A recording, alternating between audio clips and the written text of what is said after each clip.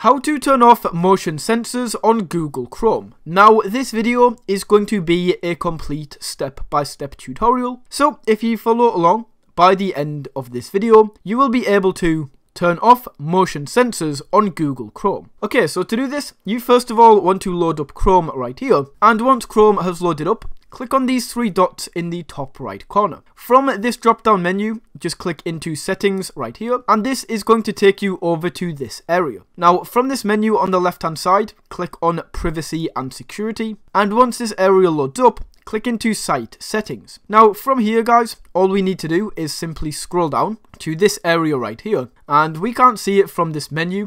So we need to click on additional permissions, and then it's going to open up right here. So if we now click on motion sensors, we can turn that on. We can click into this and click don't allow sites to use motion sensors. Just like that guys, motion sensors is now turned off, and that is how you can turn off motion sensors on Google Chrome.